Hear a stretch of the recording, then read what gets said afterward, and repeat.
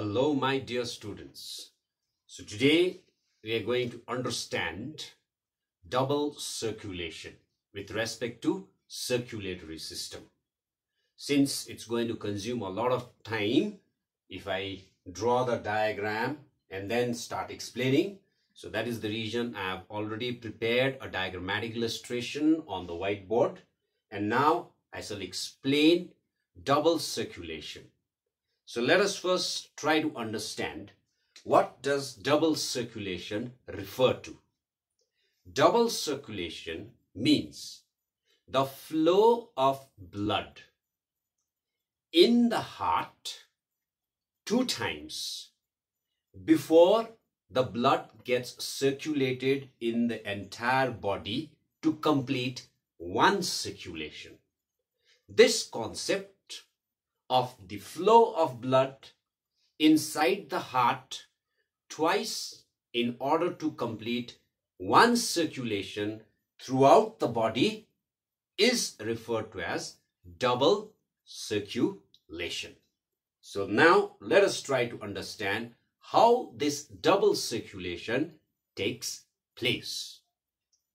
Before I explain the double circulation with the diagrammatic illustration out here, I would like to pinpoint certain things that are there labeled on this particular diagrammatic illustration. So, number 1, I shall talk about the major blood vessels that enters and leaves the heart. So, the number 1 blood vessel, which is one of the major blood vessels that is connected to the heart, is the pulmonary artery. So number 1 that is labeled out here is a pulmonary artery. This blood vessel carries the blood from the heart to the lungs. So that was number 1, pulmonary artery. Another major blood vessels that enter the heart, okay, is pulmonary veins or pulmonary vein.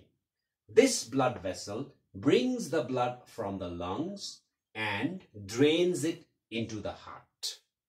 So that is number 2, pulmonary vein. Number 3, that is the aorta. The aorta is one of the major blood vessels that comes out of the heart and takes away the blood to the different parts of the body. So number 3 is aorta. Then we come to another major blood vessel which is called the vena cava.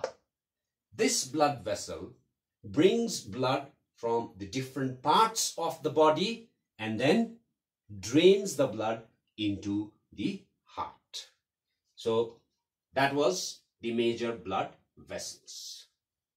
These major blood vessels are important because we will try to understand double circulation with reference to this major blood vessel and the blood flow through these major blood vessels. So now let us try to understand what is double circulation. As I told you in the very beginning, it is 2 circulation that is seen within the heart in order to complete one circulation of blood flow throughout the body. So how does this happen? Let's see. The first kind of circulation is called the pulmonary circulation. The term pulmonary makes a reference to the lungs. So the first kind of circulation is called pulmonary circulation, and this is conducted by pulmonary circuit. Now, what is the included part of this pulmonary circuit? It includes the flow of blood from the heart to the lungs and from the lungs back to the heart. So this completes pulmonary circulation. The other kind of circulation that takes place is called the systemic circulation. Here also we find that the blood is flowing from the heart, but this time it flows into the body. That is, the different organs and the organ systems that we have in the body, the blood flows from the heart to these systems. And ultimately, from the different systems of the body, once again, the blood is taken back to the heart. So therefore, we see there are two circulations taking place. One is the pulmonary circulation and the other one is called the systemic circulation. And this two circulation actually makes one complete circulation of blood in the body. This is referred to as double circulation. Now let us see how this takes place. Now the body brings the blood into the veins. Ultimately, the vena cava is the main vein that takes away the blood from the body and then pours it or drains it into the heart. And which side of the heart? The right side of the heart. As you can see in the diagram, that the blood that is collected by this blood vessel called vena cava is ultimately draining the blood into the right side of the heart. So this is the right auricle and this is the right ventricle. So as soon as the blood comes into the heart, the blood is squeezed out of the heart. And this particular chamber of the heart, that is the left chamber, auricle, that is right auricle as well as right ventricle, receives deoxygenated blood. So this blood has to be oxygenated. So the blood that is received by the right side of the heart ultimately is pumped into the pulmonary artery. And this pulmonary artery takes the blood for oxygenation in the lungs. So oxygenation is taking place in the lungs. So when oxygenation is complete, the blood once again is taken away from the lungs back into the heart. But this time the blood is drained into the left side of the heart. That is the left auricle, and from the left auricle to the left ventricle. So if we see the flow of blood from the right side of the heart, enters into the pulmonary artery, goes into the lungs, and then once again comes back to the left side of the heart. So this completes one full circulation of blood from the heart to the outside of the heart and back into the heart once again. This is called the pulmonary circuit, and the flow of blood in this pulmonary circuit is called pulmonary circulation. Now what happens in the systemic circulation and in the systemic circuit? Let's see. When the oxygenated blood comes to the left side of the heart, ultimately the blood gets into the left ventricle, and the left ventricle pumps the blood into one of the major artery called the aorta. So this is the aorta. This aorta takes away the oxygenated blood from the heart and distributes it to the different organ of the body.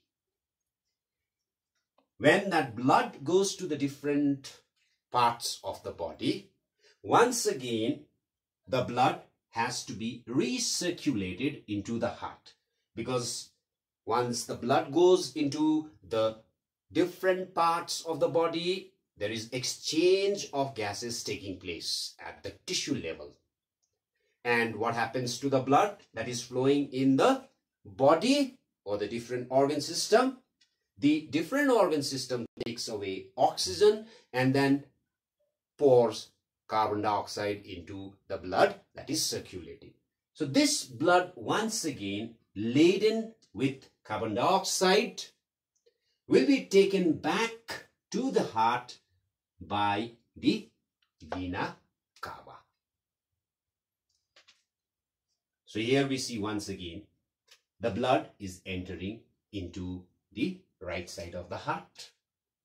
This flow of blood from the heart to the different parts of the body, and then from the different parts of the body back into the heart, is systemic circulation, and this is brought about by the systemic circuit, where we see the blood is flowing from the heart to the different parts of the body, and from different parts of the body, once again, the blood is brought back to the heart.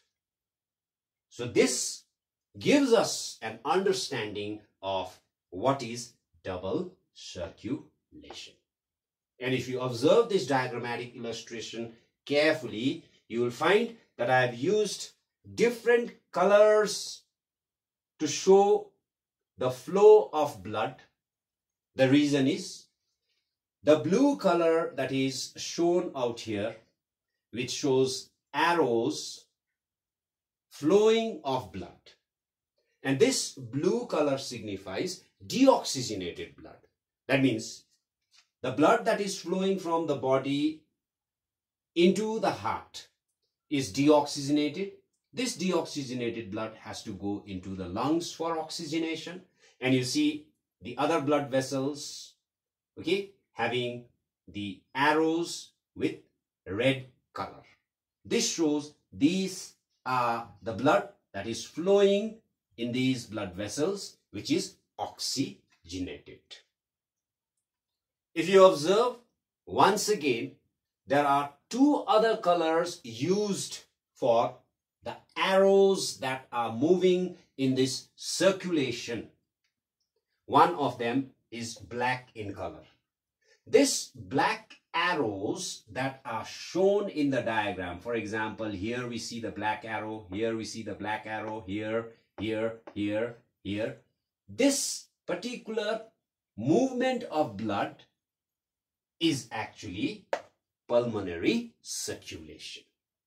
Likewise, if you see, there are green arrows that also resembles the movement of the blood.